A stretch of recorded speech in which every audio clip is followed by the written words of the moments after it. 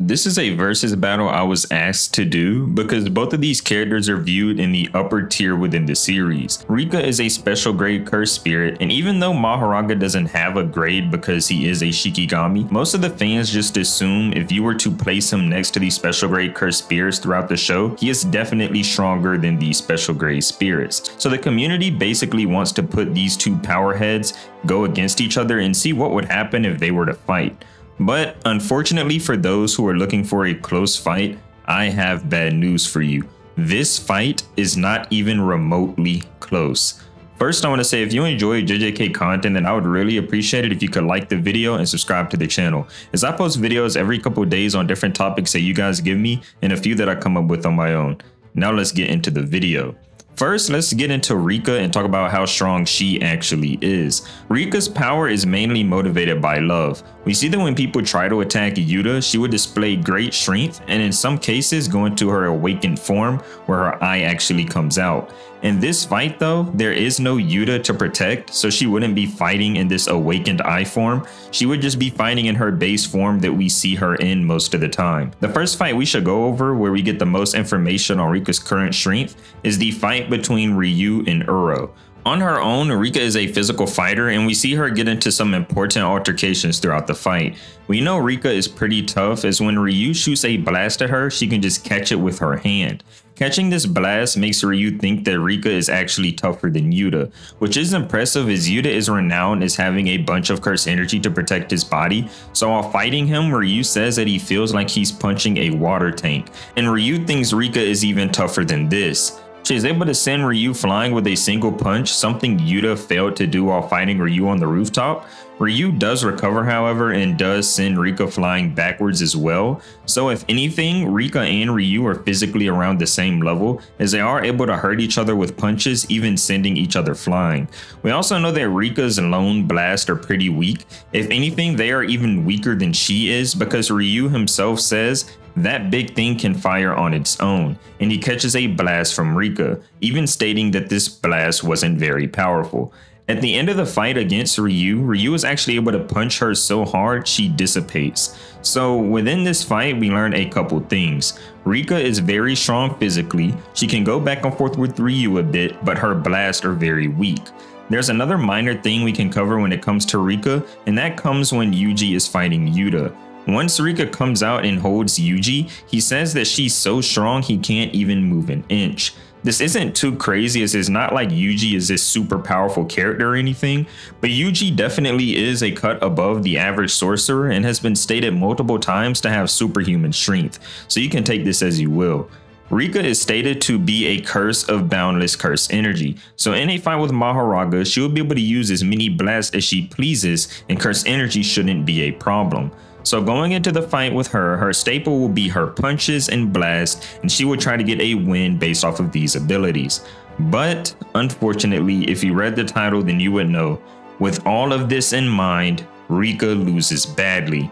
Everything I've said up to this point, Rika's strength, her blast, her curse energy, none of it matters in this fight, and I will explain why. So with that being said, let's get into Mahoraga's abilities. First off, he has a sword that completely vaporizes cursed spirits.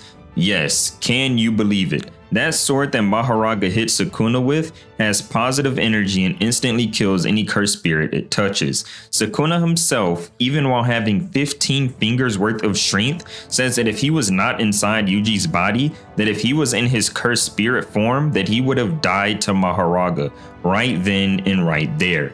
Positive energy vaporizes cursed spirits because cursed spirits are made up of negative energy. This is why even though Sukuna is so strong, even though he can destroy an entire city with his domain, and even though he can beat down Jogo like it is nothing, one sword swing from Mahoraga would have been enough to kill him in that moment if he was a cursed spirit.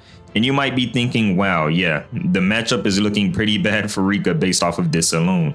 But this isn't all Mahoraga has. Mahoraga has the wheel on his head, and this wheel is called Furu's Incantation of the 10 Sacred Treasures. This wheel allows for Mahoraga to adapt to any and all phenomena.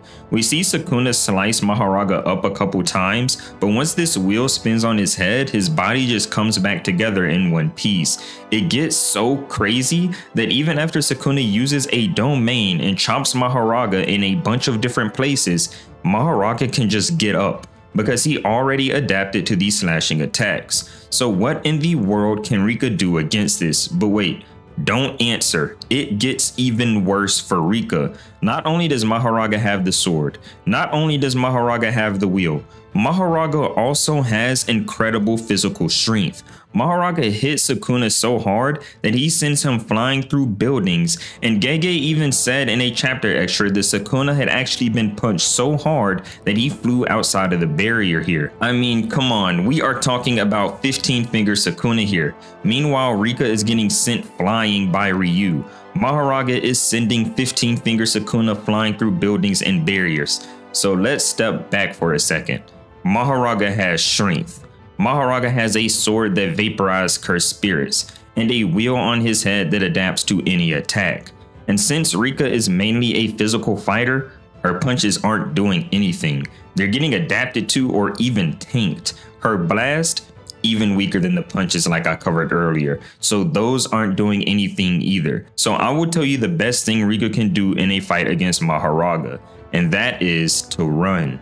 And you know, it seems that when most people think of this versus battle, at first they think, oh, Rika should win. But after you remind them about this sword that Mahoraga has that vaporizes cursed spirits, then you remind them about the physical strength that Mahoraga has and the ability to recover from any attack and adapt to it, they begin to slowly realize that, yeah, Rika's pretty screwed. And also the fact that Rika won't have Yuta here. We know that Rika gets stronger with love, gets stronger with this Yuta amp. If Yuta's not here, those feats that we see her display, say for example the blast that she hits Geto with, the only reason that her and Yuta let off a blast that powerful is because Yuta made her fall deeply in love, so they created a super powerful blast. And that blast came from when she was in her awakened state, that state where her eye is open and veiny.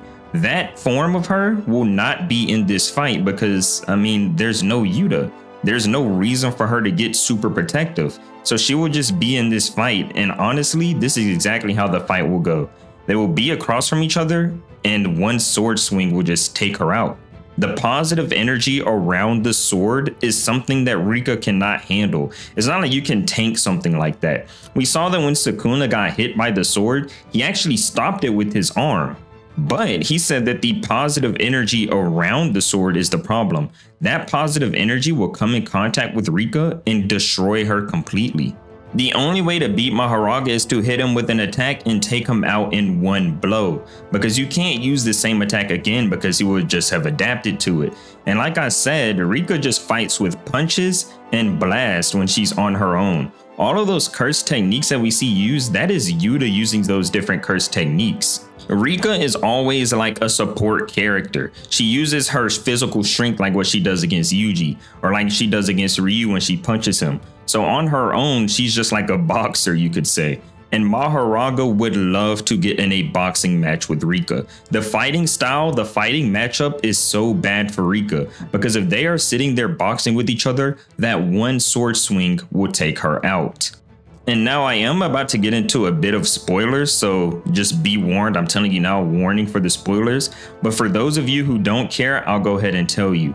We saw in the recent chapters, you know, Sukuna taking over Megumi's body. So who knows how strong this new Mahoraga will be.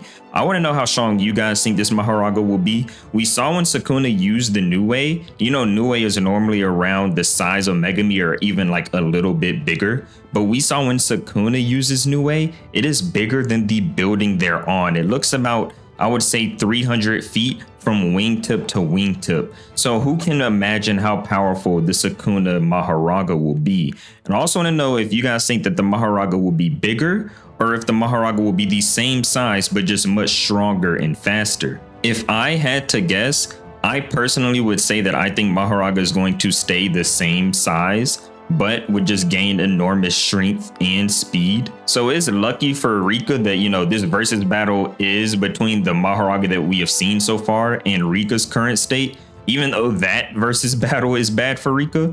But this new Mahoraga, we don't have to get into that. That Mahoraga will completely slam Rika even worse than he already does. Now, I know some people may disagree with this outcome, but I do think most of you guys will agree. But if you do disagree with the outcome of Rika getting beat badly, then let me know what you think would happen differently than just the sword taking her out of existence. And if you have an argument for Rika, then let me know in the comments below. And I also want to say, if you enjoyed the video, then please leave a like and subscribe to the channel, as I post videos every couple days on different topics that you guys give me and a few I come up with myself. Thank you for watching. See you next time.